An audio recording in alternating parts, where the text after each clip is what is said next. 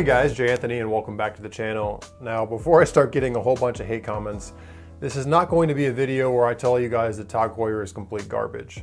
The purpose of this video is to explain why in the watch community, Tag Heuer has the reputation of being garbage. I get questions all the time about why we don't talk more about Tag Heuer and why there's so much hatred towards Tag Heuer in the watch community. And so I literally just wanted to put together this video to give you guys a sense as to my personal take as to why Tag Heuer has such a horrible reputation in the watch community. Again, this is not where I'm going to tell you why I think Tag Heuer is garbage. If you have a Tag Heuer, please don't take offense to this. This is me just trying to explain why I think the watch community doesn't like Tag Heuer. To be honest, some of the newer pieces are pretty nice and they have actually a pretty interesting history pre-Tag. And so again, this isn't my evaluation of the brand in itself. This is me characterizing why the reputation is what it is. Now, before we get started, let's go ahead and do a customary wristwatch check. Today I'm wearing my 16710 pre-ceramic GMT Master Coke. This one's been sitting in the safe for quite a while and I decided to pull it back out. And you know, I think it's good when you put a watch down for a long period of time because, I know it is with you guys, but you know, if I wear a watch consistently, you tend to get a little bored with it. And I haven't worn this watch in a couple months, and picking it back up, I actually like it a lot more now than I remember. So maybe it's a second honeymoon for me. Anyway, without further ado, let's get into this and let's just go kind of point by point by point of a couple key reasons that I think that the watch community just hates them. And the first one honestly is going to be a really dumb point, but there is a factor of the cost of Tag Heuer. For whatever reason, the watch community has a lot of status and cliches involved in it. And you get a lot of these people that come in the community that aren't real watch aficionados. They're more attached to the status of high-end watches. And because of that, and because Tag Heuer can play at the lower end of the market, with some of their F1 pieces going well below $1,000 and being quartz pieces, you know, they don't really have the status or the cachet that you would get from other brands such as Omega, Breitling, Rolex, etc. And so, to be honest, as dumb as it sounds, there's a lot of hatred towards Tag Heuer strictly because they're quote-unquote affordable.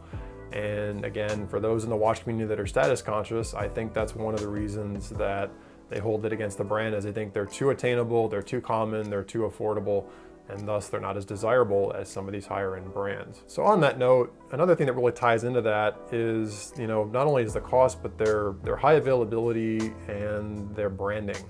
And what I mean by that is, I mean, of course, the Rolex is obviously easily available and attainable as well in terms of being able to locate it and shop for it. But Tag Heuer you find not only at boutiques, you can find it in discount stores. It's not uncommon to walk into a Costco and see Tag Heuers in there, the quartz ones for well under $1,000 on discount. It's not uncommon to see them on discount websites for very, very cheap. As a traveler like myself, it's not uncommon to go to duty-free stores and see them. And that availability and that deep discounting culture, again, I think also erodes some of the credibility and the status of the brand, which for those that are into things being hard to get and having that expensive factor to them, which I'm not saying I'm an advocate of, I would say actually not an advocate of that, but that definitely I think hurts their reputation and their branding too. They're everywhere. And for whatever reason, psychologically, I think a lot of people like to feel like they're on the in, and they like to have something that's a little bit special, that's not quite as common. They like to feel, you know, like they got something a little bit unique about themselves. And so when they see a brand that's heavily advertised, that's everywhere, it's in every store, every deep discount chain, it kind of takes on a bit of a commonality. It feels like something common, something unremarkable, and something overly affordable, where people, I think, tend to undervalue the brand because of that. So for those reasons, now I'm gonna get into the reasons that I actually personally resonate with the most as to why I think they have a bad reputation. And one of them is, for those of you that don't know, Tag Heuer wasn't always Tag Heuer. Tag Heuer joined two different brands together. Historically, there was a brand called Heuer, which, as you will find as you get deeper into the watch community, has an enormous amount of credibility. People love old Heuer watches. Heuer was very much synonymous with old car racing series. You know, much like people think of the Paul Newman Daytona, we also think of the Heuer Monaco and the Carrera series. There are just some historic pieces from Heuer that have a lot of cachet. They have a lot of respect in the watch community. Even though, to be honest, some of those vintage pieces aren't all that special and common in terms of what their components were. And actually, some of the old Monacos are very difficult to service. But those watches had a lot of respect. They had very classic, timeless designs, so much so that you actually see modern Tag Heuer bringing back some of these designs to try to recapture some of that old glory. And unfortunately, when Tag Heuer merged, you saw them do a very different design language going forward. It was very kind of avant-garde, modernist. I don't even really know how I'd classify it. But with like the Curium series and the Link series, they went much more contemporary and they kind of abandoned a lot of their historic designs. And as you look at other watch brands out there, you know, Breitling with their Navitimer, Omega with their Speedmaster, Rolex, their Oyster line, they tend to have a very similar DNA or lineage to them where they kind of are consistent over time. You had this company Heuer that got merged with Tag, became Tag Heuer, and they threw out basically everything and went for this total contemporary vibe, and they basically got very divisive. People that liked the old school watches didn't really know what to make of the current watches, and the current watches, because they were so trendy, contemporary, kind of on fashion, they kind of became hot briefly and then very unhot shortly thereafter. And they haven't really aged well in my personal opinion, and I think a lot of people have a love-hate relationship with those. And again, it's because they really kind of walked away from their classic lineage and they went to something very different.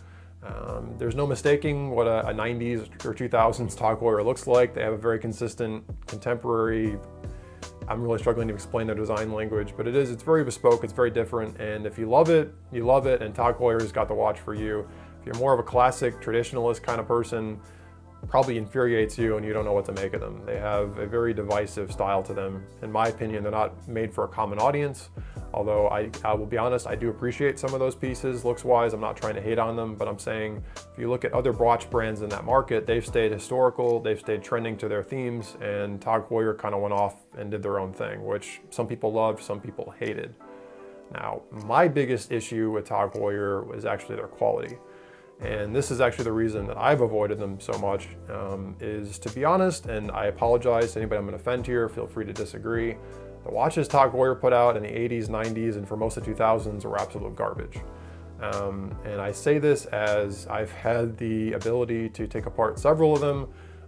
The bracelets were very low quality, stamped, pinned bracelets. The case backs were okay, but you took the case back off. They used really crappy plastic spacer or retainer rings in them to hold in generic low quality quartz movements, the most of them. And the automatics were very low grade. Most of the ones that I saw anyway, ETA movements, which are fine, but they were very low cost movements put together in very low quality cases with plastic pieces holding them in the case back. And to be honest, if I think I was able to take some people out of the know and I was to give them like an early 2000s fossil watch that cost $100 and would have given them a similar era Tag Heuer watch and took the case back off and said, hey, took a look at the two and tell me which one cost more, I think a lot of them would be scratching their heads saying, I can't tell them apart. My personal opinion, Tag Heuers of the 90s and 2000s are equal quality to like a fossil watch. And because of that, I never took them seriously. Again, no offense to you. If you own one, feel free to disagree, and I'm sure I'll get some hatred comments for that, but that's my personal opinion. I think the design out there, as like I said, I appreciate some of those pieces, but their quality was not on point. And I'm not gonna say that they were the only brand that suffered quality issues. I mean, Breitling put out some crappier pieces where the gold was flaking off of them. The whole Swiss watch industry in general had some rough years for some time, especially during the quartz revolution. A lot of the people making classic automatic and manual wind watches kind of got left out in the cold and had to figure stuff out. But that's, I think, the biggest reason, from my perspective, why they kind of lost their way and lost respect.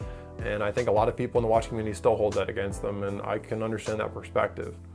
Now, going forward, I think they're on a pathway to actually setting things right. They got Jean-Claude Biver leading them now. I could go on for an entire video about him and why you should care about him, but in short, he's a powerhouse in the watch industry. He's been tied to some of the most prestigious brands that you could ever imagine. We're talking Holy Trinity brands here. I mean, the guy is a genius. He's been in the industry for his entire career. He knows watches, he gets watches, and he understands. He's actually, if you ever watch interviews with him, he's very honest about how Tag Heuer screwed stuff up. And he's very humble about it, and he's looking forward to fixing it. And I think that with him as the head, and Tag Heuer bought out some of the rights to a Seiko movement several years ago, they've kind of made their own. I think there is some direction at Tag Heuer now where they're going to try to make the brand into something special again, something that people are actually going to want to obtain and want to have in their collection. And I really look forward to seeing what they come up with. I'm personally appreciative of the fact that they brought back some of the stylish, old school watches like the Monaco. And so I think we're in store for some, great things coming up the road here. So there's my take on why Tag Heuer is really, really hated in the watch community. I would love to hear what you guys think in the watch section.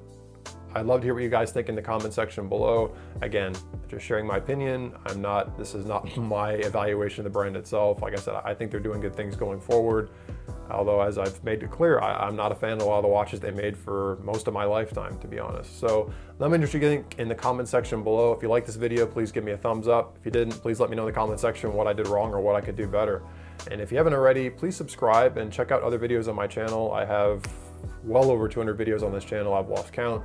There's probably gonna be something out there you're gonna wanna watch. And thank you guys so much for tuning in. My videos aren't coming out as frequently as they used to because I'm busy, but I will get back in the swing of things at some point, and I'm not going anywhere. So I think I'm just cracking 27,000 subscribers, which, holy crap.